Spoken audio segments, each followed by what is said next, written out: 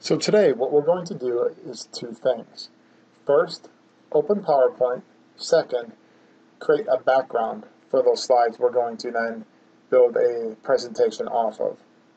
I'm going to click the Start button, then All Programs, Microsoft Office, then Microsoft PowerPoint 2010. What we're going to do is create a new slide. There are two ways. One way is clicking the down arrow, and you'll see that we have all these different templates to choose from, but we want to stick with the default template today, and by simply clicking the button on the top, we will create a new slide.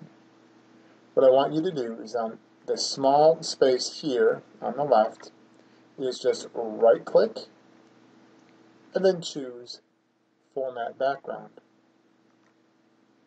From here, we're going to choose Picture or Texture Fill. We're going to select the background, which will be denim, and then Artistic Effects, the down arrow, and we're going to choose Blur. Now I want to click Apply to All, and then Close. The key there was Apply to All, because now if I select a new slide, and I continue on that way, as you'll see on the left, every slide now has the same exact background.